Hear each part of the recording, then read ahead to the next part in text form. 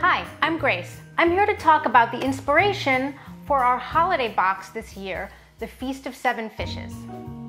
The Feast of Seven Fishes is an Italian-American meal that's served on Christmas Eve.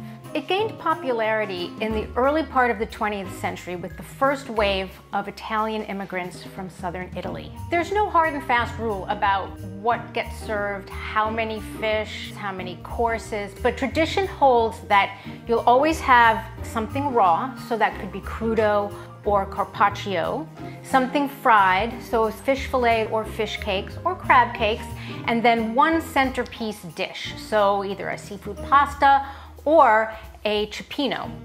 Course after course, dinner lasts for hours, and it ends with a chilled glass of limoncello or grappa. Chin chin, happy holidays!